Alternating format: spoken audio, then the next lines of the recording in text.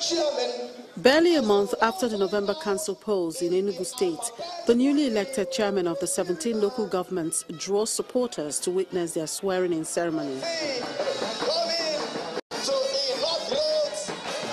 The arrival of the state governor, Ugwuanyi, sets the day's event into motion. We try to preserve the fundamental objectives and directive principles of state policy.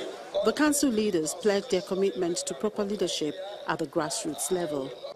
We will make sure at the grassroots level that we utilize all we have seen you do for the past 2 years and ensure that the government of Enugu State, as it is working at the state level, it will work at the local government. As Governor Ugwuanyi charges the newly elected chairman to fulfill all campaign promises, he also announces the disbursement of funds to over 400 autonomous communities for their choice developmental projects.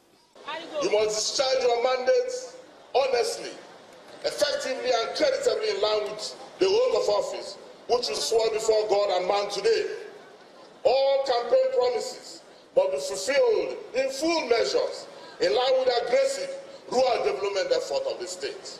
In line with our rural development efforts, the State Executive Council, in its last meeting, which has the leadership of the Enugu State Council of Traditional Rulers and associations of President Generals of Enugu State Town Unions in attendance, approved the immediate disbursement of the sum of 5 million naira, being the first tranche of the 10 million to each autonomous community for the One Community, One Project development